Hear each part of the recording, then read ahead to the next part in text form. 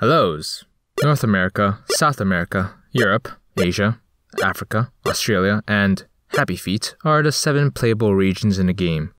But did you know that all those regions used to be one large area? Before the update, the world map used to look like this. This was called Pangaea. It kinda looks like a chicken thigh. This was the original world and everyone loved playing it since it made traveling so much easier compared to now. But there was no incentive to explore the deep depths of the ocean and find rare items like black pearls, Poseidon's trident, and my happiness. So then the devs decided to implement a massive update. The update expanded the world, brought massive changes and overhauls to the game, and it really quote-unquote f***ed players, which is ironic because we're the ones f***ing it right now. The update required several patches before it was completely implemented, mainly because the update was so big and fat full of content that the game engine couldn't handle the update all at once. So each patch that was part of the update progressively changed the game and the world until we have the world as it is now.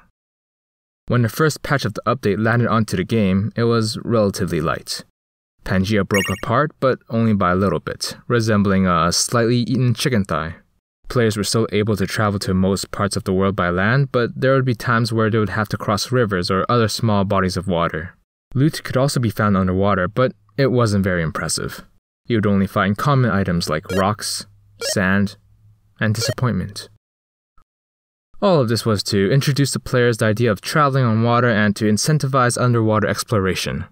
For the next patch, the chicken thigh looked more eaten than before, and each area of the world was starting to look distinct from each other.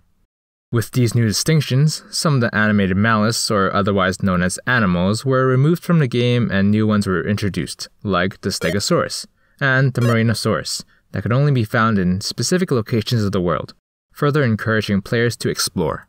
However, since the update is so massive, new forms of travel like sailing had to be introduced to help players get around and look for these animals. Not only that, new environmental hazards were added to exploration. The update caused hurricanes, earthquakes, and tsunamis to randomly appear to make exploring more exciting. To be honest, even after many years since the update was finished, we still haven't completely discovered everything that came with it. But it's because of this that drives players to see what she has left in her, to become explorers. When the biggest and final patch of the update arrived, it made the game so much better than it was. There were new dungeons, new caverns, new challenges, new areas, new quests, more animals, more money, more problems, more items, and more foods, which is really not that surprising given how the update had so many things in store for us. And let's not forget, a new world.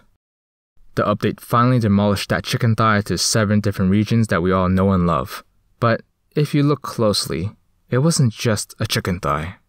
Rearranging the regions reveals that the update actually demolished the whole chicken, a whole pig, and even a whole cow, which is really not that surprising given what the update was called. Your mom.